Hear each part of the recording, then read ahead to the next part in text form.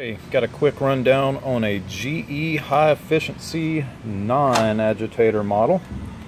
I typically am not a big fan of the non-agitator models, but as far as this one goes, this is my favorite, being that it's got a deep fill option. That's going to allow you to press that button, add 3 gallons of water at any time during the cycle if you forget an item. Or you can hold it down before the cycle starts, hit your start button, and boom, 26 gallons of water in there. That's good. I mean, if you have the extra rinse button pressed as well, you've got 26 gallons of water in the wash, 26 gallons of water in the rinse, and 26 gallons of water in the extra rinse. It may not be great if you're an eco-minded person, but the fact is that water is going to help get your clothes more clean, and that's what we all want out of a washing machine. Digital display with a knob for your cycles. Lots of different cycles, your basket clean, your sanitized cycle, jeans, heavy duty, bulky items, towels and sheets, whites, colors, casuals, delicates, active wear. That's your dry fit shirts, like your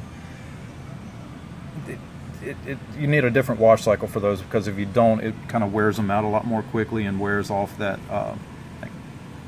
the fabric. Your cold wash cycle, which I've said before, does help save money on your electricity because of your hot water heater.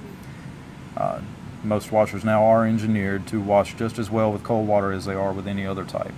Speed wash cycle is going to speed it up because they do take a lot longer. This one is a 4.6 cubic foot capacity. That is large capacity, large enough for your king size bedding. I like that. Wash several loads in here at once compared to your old style washers. It does come with the drain hose. It does not come with your hot and cold fill hoses, which you will need to purchase separately. If yours are, over 4 or 5 years old, I would recommend it. This is your impeller. High efficiency washers now use impellers rather than the tall stick agitator. This thing turns the opposite direction of the tub, so that's how it does agitate and spin your clothing around. So you do actually have some agitation. Stainless steel tub is going to be less abrasive on your fabrics, not going to wear them out as quickly. These little dimples that stick out gives you more surface area on the tub, so it can extract more water when you're in your spin cycle. Clothes come out more dry, cuts down on dry time, and once again saving money on your electricity on your dryer. This has an 800 RPM spin speed, which is, the website says 700 RPMs, but the product specs say 800. 100 RPMs is not going to make or break you either way, but just know it is a high RPM spin speed. You do have the stain removal guide, which is kind of nifty. You can press this button and choose what kind of stain you're getting out, and because it has a direct drive motor, then it knows which wash action to use, whether it's, or just jerky. They've done lots of product testing and figured out the best way to get out certain stains.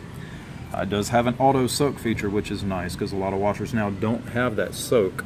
So this will soak up to 2 hours to help get out those set-in stains.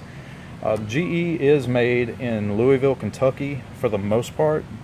Not all of their parts are US made, but it's usually around 70 to 90% of their machines are US made parts, US labor. This does have a recirculating pump as well, which is going to really power that water down through your clothing and infuse them with your detergent.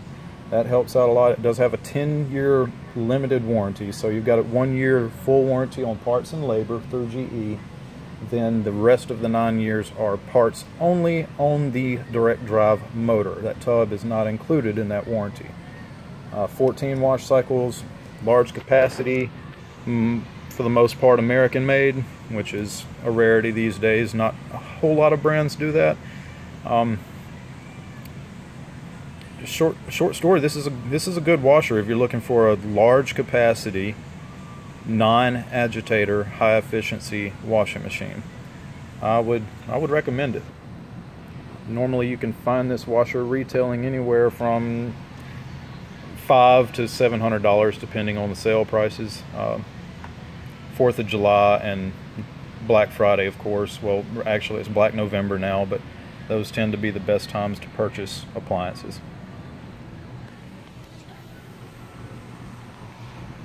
This thing measures 44 inches in height, 27 inches in width, 27 inches